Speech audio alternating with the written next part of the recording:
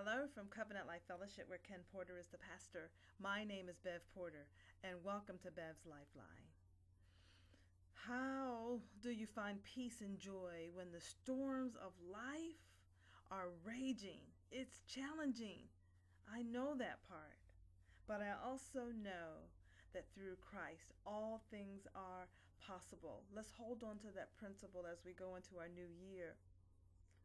I've had to hold on to that as I navigate through my own personal storms, my storms as a coworker, my storms as a sister, my storms as a mother raising two beautiful children, and yes, my storms as a wife.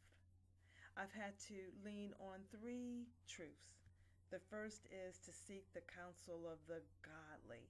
You just can't talk to everybody about matters of the heart or things that are near and dear to you.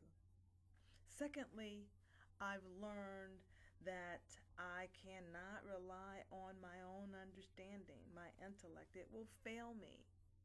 So I have to trust in the Lord with all my heart and lean not to my own understanding. And then finally, to be careful for nothing, but in everything, by prayer and supplication. I have to let God know what my requests are.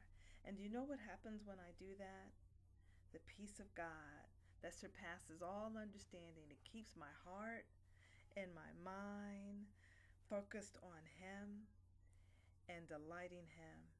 And it brings me peace that surpasses logic, understanding. So that's what I do in the midst of my storm. So as we go into this new year, know that the storms will come. And so again, look for the godly counsel. Again, don't rely on your intellect. It's probably going to fail you. No, it will fail you. Trust in the Lord with all your heart and lean not to your own understanding. And then finally, take everything to God in prayer. That's all I have for you now. If this has been a blessing to you, I'm going to ask you what I always do, to like it on Facebook. And then because this is ministry, I'm going to ask that you share it on Facebook.